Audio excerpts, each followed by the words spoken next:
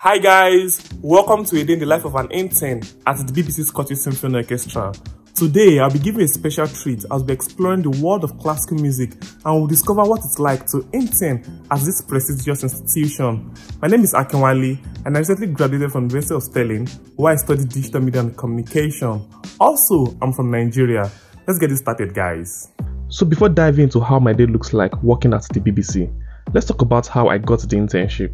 So there's an organization called Black Professional Scotland, which empowers Scotland-based ethnic minority professionals with skills and information within their chosen careers, and BBC is one of their corporate partners. Several internship offers within the BBC were posted on the University of Stirling Careers IG page, which I applied for, but before applying, I booked a CV review session with University of Stirling Career Services, which was very instrumental to getting a foot into the door. Because my CV was thoroughly reviewed, they also recommended Career Set, which is a tool available for students of the university to assess your CV and it gives immediate feedback to help you improve it.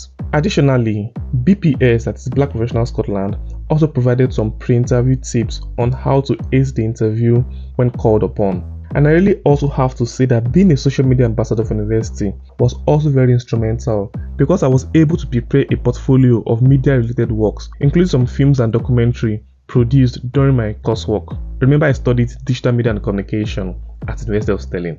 Now all this put together with my faith got me through the door, and I'm interning as an orchestra management assistant for the BBC Scottish Symphony Orchestra, and I work at the City Halls in Glasgow. And like I always say, it's onward and upward from here. Now, working with an international media organization has always been a career goal for me, so I had to position myself for when the opportunity comes. And working in this role allows me to work across several departments for the orchestra, which includes marketing, production, and management. And I really enjoy working in these different capacities. Moreover, the people working at the City Hall are really cool. It's a 3-month internship, which I'm rounding up pretty soon, but the experience gotten on the job has been really valuable. Now, some of the job here includes, but not limited to, working with the marketing department to promote concerts on digital platforms, which includes filming and editing interviews with conductors and composers. Also, we promote the orchestra to a younger audience at universities across Scotland. Sometimes I could be part of the production and broadcast teams on concert nights. Of course, traveling with the orchestra to different cities is also part of the cool nature of the job. Well, on a final note, having an international media organization experience is always good when building your career within the media industry. And as for what's next for me, I'll keep my fingers crossed. Once again, my name is Akinwale, and live your best life. Cheers, guys.